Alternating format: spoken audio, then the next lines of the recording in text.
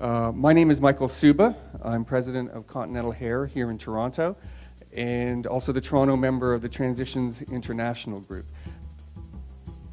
So, tell me, what kind of look are you trying to give her today? We're going to get a bit of volume here, then just bring it in to the nape. Obviously, this is shorter than what she had before, darker. So, and then just we'll toss it around a little bit. The administrator of the Transitions International Group, Mr. Greg Taylor from San Francisco. Thank you, Mike.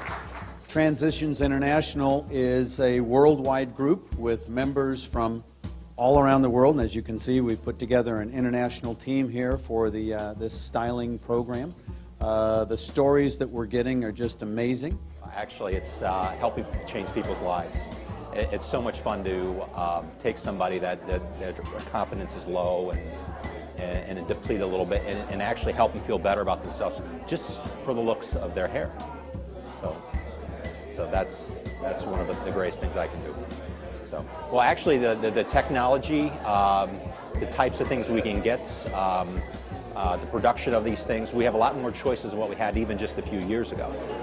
So we have some beautiful quality hair that we can use, and people cannot even tell that we have done something to help them look better about themselves. And you're doing a short layer cut on her? Yeah, she said do whatever you want. So she's a lot of fun. She likes to change her style. So I'm not having to follow your haircut. I really engaged with having alopecia. Everyone's journey is different.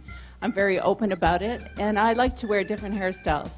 If I'm in court, I'll wear a very conservative hairstyle. And if I'm out on the road working, I wear something really funky and fun. Hello, Danielle, and how are you? Okay. This is coming along nicely. We are just, she came in, she was shorter, so we're leaving her on the longer side, and we're just going to kind of angle out the front a little and give her a bang. So it's a little terrific. different because she had a shorter haircut when she came in. Oh, that's right. So you're going a little bit longer. Actually, quite a bit.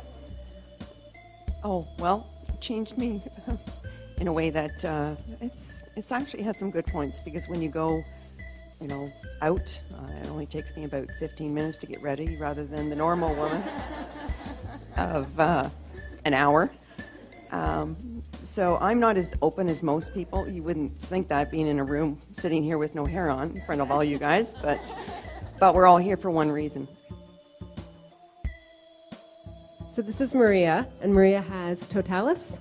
Is that correct? And can you tell us a little bit about your alopecia? Do your friends know that you have alopecia? My close friends do, but most of just other students at my school, they have no idea.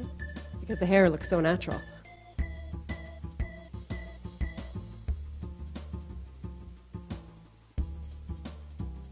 We really, really want to commend all of the ladies that are here today and that have the courage to sit up here and tell their stories and how much that means to us and how much we appreciate it. So I would like to have you all give them another round of applause for sharing with us.